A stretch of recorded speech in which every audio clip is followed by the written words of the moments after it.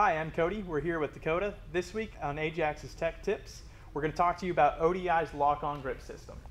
Now what I like about the ODI lock-ons, you don't have to use any of the tie wire grip glue like your other grips. You just have a bolt and a cam, it just locks on and you're ready to go. Now ODI offers these in many different kinds and colors, but what you really need to be concerned with is whether or not you get the right one for your application. So there's 2-stroke and 4-stroke varieties, and that depends on what cam you have. So the cams have 2 holes or 1 hole, just depending on if it's 2-stroke or 4-stroke. 4-strokes have 2, 2-strokes have 1. And so you want to make sure that you get the right one, and if you're not sure, just ask our parts guys.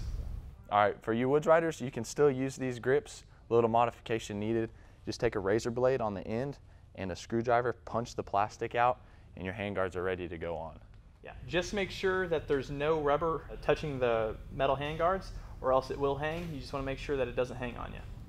We're going to remove this first one. All you're going to do is take the Allen key, remove it off. If you have the old grips, you're just going to take a razor blade, cut it off, pull it off. Take your new one, you're going to slide it back in. You might have to work it a little bit. Sometimes that coating can be stuck on there. Just tighten it back up and you're good to go. So on the throttle side, all you're going to do is remove the 2 bolts in your cable rubber and pull apart your throttle housing.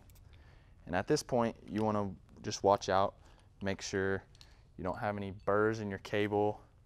When you pull your tube off, you want to make sure you want to clean your bars before you put your new throttle tube on. Like I said, make sure there's no junk in there. Make sure your cables are working properly.